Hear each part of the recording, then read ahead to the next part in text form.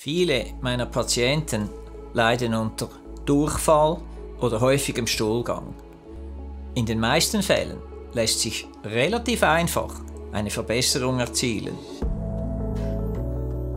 Häufiger Stuhlgang muss unbedingt abgeklärt werden. Es können sich schwerwiegendere Krankheiten dahinter verbergen, wie ein Morbus Crohn oder eine Colitis ulcerosa. Man muss auch schauen, wie sieht der Durchfall aus.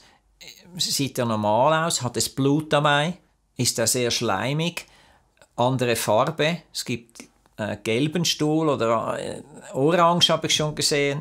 Alle diese Fragen muss man genau stellen. Ich muss vom Patienten hören im Detail, wie er leidet. Ist es schmerzhaft zum Beispiel oder einfach so? Verstehst du, wir alle haben ein paar Mal im Jahr, 3-4 Mal Durchfall. Das ist völlig normal, vor allem im Sommer. Oder auf Reisen, wenn wir unterwegs sind, neue andere Nahrungsmittel zu uns nehmen. Das führt zu Durchfall, das ist völlig harmlos.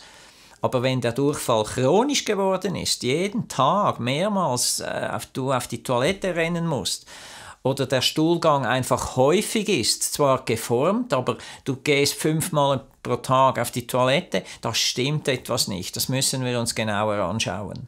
In vielen solchen Fällen ist es dann notwendig, eine Darmspiegelung, eine Koloskopie zu machen. Der Arzt wird dich zu einem Spezialisten schicken dafür. Oft sieht man da nichts. Wenn man nichts sieht, dann ist es ein Reizdarm. Wenn er etwas sieht, der Spezialist, eine Darmentzündung, dann verstehen wir auch wieder, woher der Durchfall kommt, und dann müssen wir anders vorgehen. Unbedingt abzuklären sind auch eventuelle Unverträglichkeiten. Sehr viele Menschen vertragen die Milchprodukte nicht mehr, andere vertragen glutenhaltige Getreide nicht, vor allem Weizen ist sehr glutenhaltig, das kann zu einer Störung der Darmschleimhaut führen, die dann eben mit Durchfall reagiert. Alle anderen Lebensmittel können auch mal der Grund sein für einen Durchfall, aber relativ selten. Also Milchprodukte und Gluten sind klar vorne als Ursachen von chronischem Durchfall. Nun, wie behandle ich das? Was mache ich bei diesen Patienten? Immer jetzt vorausgesetzt, es ist keine schwerwiegende Erkrankung. Der Gastroenterologe hat eine Entzündung ausgeschlossen. Es ist nur ein Durchfall aufgrund eines Reizdarmes. Genauso wichtig wie bei Verstopfung ist auch beim Durchfall, dass man genügend Ballaststoffe zu sich nimmt. Der dünne Stuhl, der muss eingedickt werden.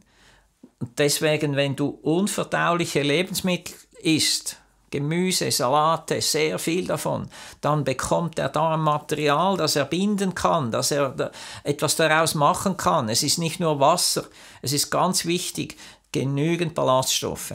Obwohl, man muss auch wissen, wenn du Durchfall hast und jetzt noch einen Salat isst, kann das am Anfang den Durchfall sogar verstärken.